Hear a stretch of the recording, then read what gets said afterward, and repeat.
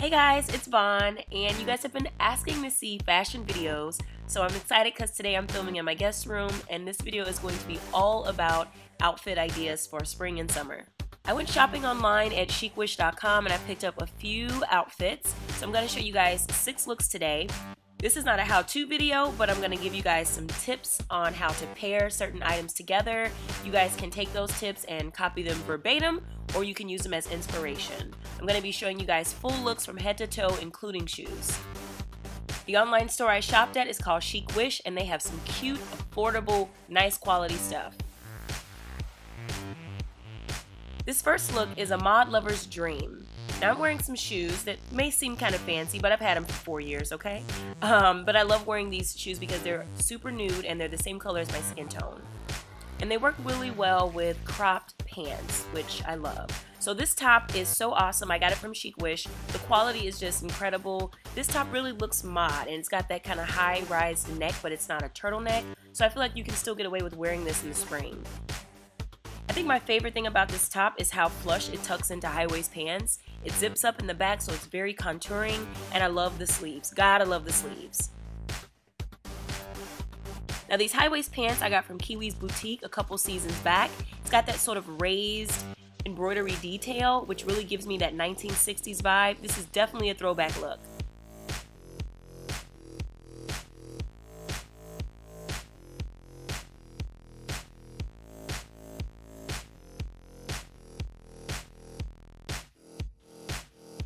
For this next look, this is a simple nude figure flattering dress. I love the nude kind of pink tones.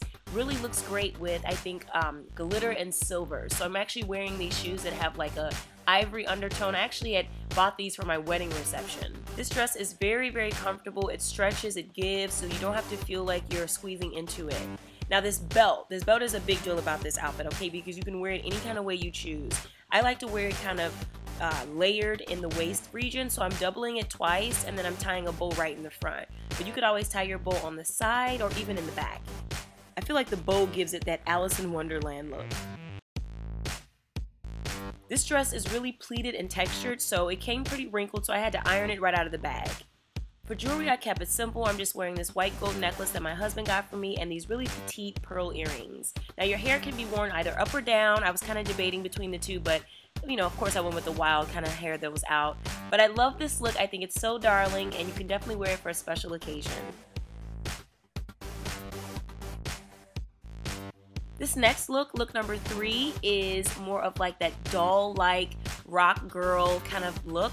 Not something that I would normally wear, but I actually like the way it turned out. You could totally go heavy with the jewelry with a look like this, but I stayed pretty light even though I layered.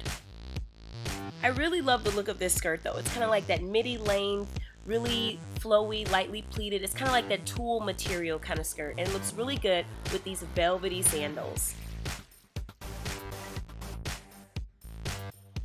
Now this top is actually not a top, it's a jumpsuit, and I got it from Fashion Nova, but it fits so perfectly, and I love how snug and comfortable this waistband is. And just as a tip for you ladies, whenever a top zips up the back, just know that it's going to fit you like a glove. That should just be like law. For earrings, I'm just wearing these that I got from Puerto Vallarta. They're actual seashells. And then instead of a traditional bra, I'm actually wearing silicone pasties. That's what's giving me that feminine silhouette, without the unsightly straps. For this next look, I'm actually wearing platform heels because this dress is so long. I'm only 5'4", guys, so if you do get a dress like this, make sure that you consider your height. This dress is so cute though, one of my favorite items, because it's got the 2 separate elements. It's got the lace component and it's got the chiffon component. And they tie all together in the center with a cute little satin belt. And it's got the split. I mean, this is the sexiest, cutest dress for summer. And even though it's long sleeves, it's completely see-through, so air can breeze right through it. You are not going to be hot wearing this. I think the way to really set off an all-white look is the sexy vampy red lipstick. Look number 5 is one of my favorite casual looks for summer. Sexy yet comfy. I absolutely live for ripped denim, and these jeans were actually DIY'd. I tucked my top in the front just so that I'm not swallowed completely because the top is a little bit oversized. I'm rocking some Steve Madden graffiti pumps, which I think kind of add to the bad girl look of this. And I'm just wearing a cute little gold necklace with a V initial on the front. And I really like this top. I got it from Chicwish. It's off the shoulder. It's very stretchy and comfortable. You feel like you're wearing pajamas, but you look so hot. This is one of my favorite lip colors for winter, spring, summer, and fall. I will list all the details in the description box.